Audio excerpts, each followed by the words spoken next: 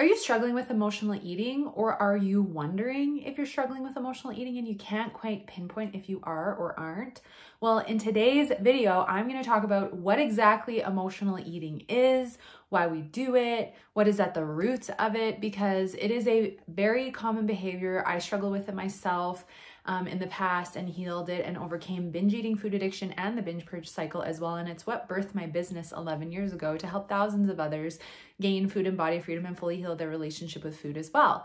So we're going to dive into all of that today, and feel free to leave a comment below if you are struggling. There's no shame in the game. I'm here to help you overcome this. So if you're struggling with emotional eating, sometimes that can also be a form of binge eating and other kinds of stress and emotional eating as well. So I'm going to break down in other videos like the differences between emotional eating and binge eating, food addiction, binge purge cycle. But today specifically, I'm going to talk about emotional eating. And right before we do that, welcome. My name is Romaniuk. I'm an emotional eating, digestive, and hormone expert with 11 years experience helping men and women all over the world fully overcome their self-sabotage with food and gain food and body freedom. Make sure you are subscribed to the channel so you don't miss new videos dropping each week, as well as hit that like button if you like this kind of content, if this is helping you, and the notification bell so you don't miss out on anything. This topic is so important to dive into. So many women and men are struggling with this, and you don't have to keep doing so. So let's dive in. So what exactly is emotional eating? Well, to me, emotional eating is any reason for eating other than physical nourishment. So what we have to really decipher is, first off, what is the difference between physical and emotional hunger? And then we have to understand that emotional eating has many emotional eating triggers, but there are physical symptoms and imbalances that can trigger emotional eating, which I'm totally going to dive into in depth in another episode. And there are energetic and even spiritual emotional eating triggers, which I'll share more about. But as an example, if you're a sensitive empath and you're sensitive to energy and people dump all their stuff on you emotionally, and then you go home and you're upset and you're carrying all of that with you, that can overwhelm you and that can trigger you to emotionally eat if you don't know how to manage your energy. So let's back up though first and go back to the difference between physical and emotional hunger. And I'm curious to hear from you. Do you know what physical and emotional hunger feel like for you? Do you know the difference? If not, I'm going to break it down and this is going to help you out. So with physical hunger, we eat for physical nourishment, vitality, to support our health and well-being. You get a hunger signal, a stomach growl, your blood sugar drops and you get dizzy, lightheaded, faint, right? Your appetite level increases, you feel irritable. You know, this is kind of like that hangry kind of dynamic. Maybe you look at the clock and you see you haven't eaten in a few hours and it's time to eat. You're going to get physical symptoms and sensations. And if you are going, I never feel hungry, well, there could be something going on hormonally with your cortisol or your thyroid or both that are shutting off your hunger signal and slowing your metabolism down. It's not normal to not have a hunger signal. And if you're not having one, you'll want to go and watch my adrenal fatigue series and my thyroid series, which I will link below. But that's where I'm talking more about those things. But physical hunger, those are the symptoms. So now, what is emotional hunger? Well, it's everything else. Emotional hunger is any reason for eating other than physical nourishment. So you're eating because you're bored, you're sad, you're lonely, you just finished dinner, but because you weren't mindful or present, maybe you're watching TV or working, you weren't emotionally and physically satiated. So now you're like, oh my gosh, I'm finished that, but I want more. So you go dig through the cupboard and you eat more. You associate eating and watching TV, eating and working. You feel guilty pausing to take your lunch break. And because you feel guilty because you need to people please and, you know, make sure everyone else is happy with your work, you're eating and working rather than pausing and just taking that time for yourself to nourish your body. Guilt, what's below the guilt? Not feeling good enough and feeling the need to appease others. That is emotional eating. You could be emotionally eating because you get on the scale and you don't like the number that you see. It could be because you just ate a lot of processed food, like fast food, processed salts, processed sugars, and now your cravings are increased and you want more. A big emotional eating trigger is overwhelm. Your stress levels, you're feeling a lot of fear, worry, anxiety, anger, frustration, sadness. Some people also want to emotionally eat when they're really happy. A big one that I see for a lot of my clients and that I went through as well was the all or nothing mentality triggering emotional eating. So essentially you're like, I've got to eat clean. I've got to follow my diet or my eating plan. And then you have one thing off the beaten track that's a bit different and it just triggers you into this, I messed up. I can't believe I did that. And then it triggers you to go into, screw it, I'm going to eat whatever I want for the rest of the day or the rest of the week, and I'll try again next week. That is a huge emotional eating trigger. Body image, maybe you're trying on clothes and they don't fit properly and that upsets you and you throw the towel in and go back to self-sabotage with food. Diets, because they're very restrictive and they fuel the perfection, I have to eat perfectly mentality. And then once you fail, you rebel and you go and eat everything you weren't allowing yourself to have. So as you're hearing, those are just a few of the potential dozens and dozens and dozens of triggers that you may have. I'm curious, as you're listening to this, what's coming up for you? Share below in the comments. Let's get a conversation around this going. This isn't talked about enough and we need to talk about it. And there's no shame in the game of talking about it. Try not to feel embarrassed if you're struggling with this. I was essentially to the point where I was eating out of my garbage can, you know, binge eating and food addiction and losing control most nights of the week. And for me, I spent over $50,000 on binge eating, you know, in about 5 years, because I was binge eating most nights of the week and spending $70, $80, $90 that I really didn't have. And it really did a number on my hormone health, my gut health. But, you know, I think there's so many potential triggers, but each person has a unique set of triggers.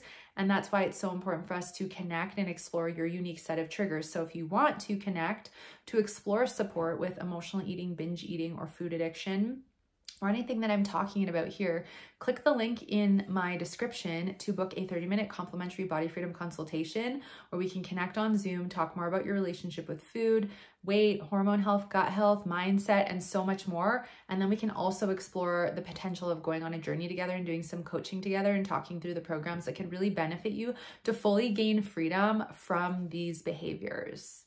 So like I mentioned earlier, there's not just emotional eating triggers, there are physical emotional eating triggers. And I'm going to give you a few examples right now. So some of the most common things that I see that are physical symptoms that we have that trigger emotional eating are things like you have really intense sugar, salt, or processed food cravings. And these cravings just really influence you to overeat. The next one is different hormone imbalances. So things like high cortisol fuel more irregular blood sugar, more increased appetite levels. You don't feel as satiated. You're more moody and irritable. So that can trigger emotional eating.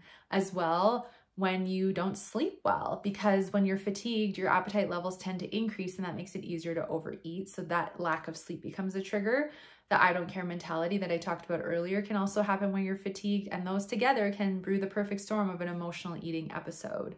Another example is you have poor gut health and especially poor gut flora, and that means that there's a lot of unhealthy candida, yeast, fungus, bacteria, especially in the large intestine from all kinds of different reasons, lots of sugar, stress, antibiotic use, and that can make you crave sugar like crazy and become an emotional eating trigger. If you have low dopamine and serotonin, the mood boosting neurotransmitters that make you feel good, that can trigger you to want to binge and emotionally eat, because when your mood boosting neurotransmitters are low, we want to reach for a quick dopamine high to feel good for just even a few moments. So there's many more, but this just opens you up to the fact that it's not just emotional, there's physical symptoms that are fueling this behavior as well. And then there's also the energetic. So how many of you are like me and you're a sensitive empath and you feel other people's emotion and energy, and they don't even have to be in the same room as you? You feel the collective. There's a lot of energy going on in the collective right now, as a lot of you know. And maybe you feel it, and some days you wake up and you just feel fear or lack or worry, and you're like, this isn't even mine, but maybe you don't know it's not yours. And so you go and you emotionally eat to numb, suppress, shove down, or distract yourself from feeling. And that's often a huge reason why we emotionally eat. We're afraid to feel our emotions. We don't know how to feel and process through our emotions. We don't have healthy ways to cope with our stressors.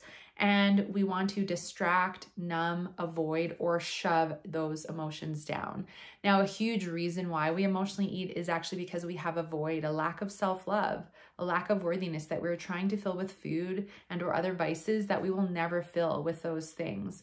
And so I often find that there is a level of unworthiness that we have not dealt with or fulfilled to step fully into our power and into our self-worth that is fueling this behavior. Because after all, even though you might not like me saying this, any kind of emotional eating, binge eating, or self-sabotage with food is an act of self-sabotage, and it's an act of self-loathing and self-hate. You're hurting your body with food.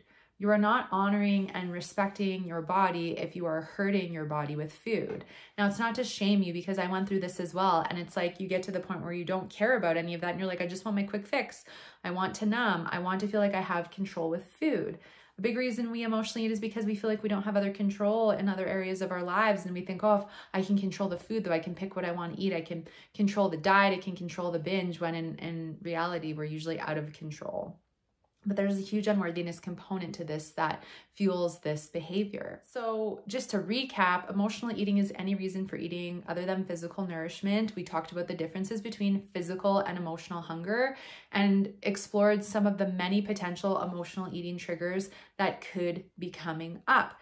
Now, the last thing I'm going to leave you with here is that one of the reasons I see so many continue to struggle with this behavior is because we continue to be convinced by the diet and weight loss industry that, oh, you just need to find the right diet. You just need more willpower. You just have to try harder with food and exercise, and then you'll gain control with food. And let me tell you, it's got nothing to do with any of that.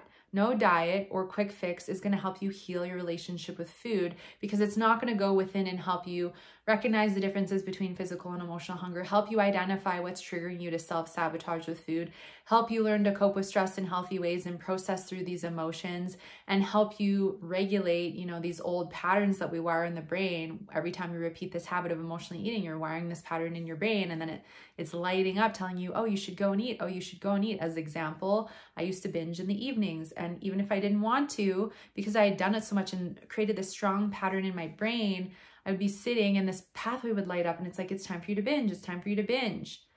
And so what we don't realize is how multifaceted and complex emotional eating behaviors are. And it can feel really hard in the beginning to figure out what to do or where to go or how to get out of it. And that's why I'm here to create these videos and to educate you. So I'm curious what you're learning from this. Again, no shame in the game if you're struggling, but I want to advocate for you and tell you don't have to keep struggling and you can fully overcome it. And are you ready to explore taking a different path and ending the quick fix approaches that are just keeping you stuck? Because here's the question I'll ask you. Have you ever tried doing the deeper emotional work to overcome this behavior? If you're answering no, then I can tell you that if you haven't tried anything, how do you know, if you don't try, essentially? Most of the people that I work with and do a consultation with, I'll ask the question and 100% of them say no, they haven't tried their deeper work. And there's a few that have, but maybe you haven't found the right person yet who really gets what you're going through. I get it. I personally went through it and healed it. And I've helped thousands since in the last 11 years. So I'm happy to connect with you. Like I said, you can click the link in the description to book a 30-minute complimentary body freedom consultation. There's also links below to listen to the podcast, which is almost 500 episodes, and I dive deep into all of these subjects, as well as the free emotional eating masterclass. So thank you so much for watching. Make sure you're subscribed. Give this a like. Leave a comment. You're not alone. Let's get this narrative going. This is a safe space for you to share what's going on for you. And I look forward to connecting with those of you that want to book a consultation and explore going on the journey. Stay tuned. There's going to be a whole emotional eating series coming over the coming weeks, so you won't want to miss it. See you next time.